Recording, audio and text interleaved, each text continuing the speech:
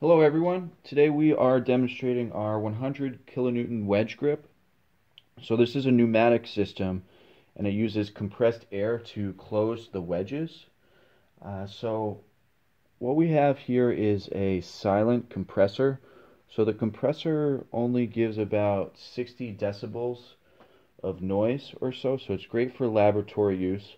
We have that connected up to our hand switches, and then the hand switches are connected to the wedge grip. So the wedge grip connects onto the machine using a clevis style adapter. So this is a male 1.25" with a 1/2" locking pin. So all of our pneumatic connections are made by Festo, which is a popular German company for pneumatics and air hoses and things like that. So go ahead and demonstrate the grip. So I have it wired up here. It's very simple to set up. We'll throw in a sample here.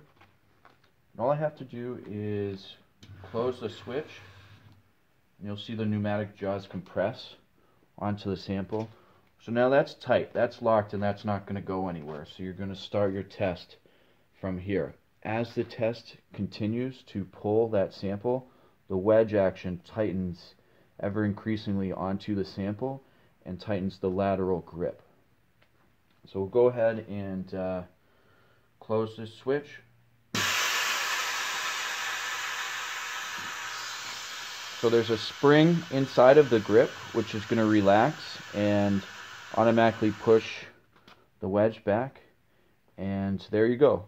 So this is a quick demonstration on how to open and close the 100 kilonewton pneumatic wedge grip.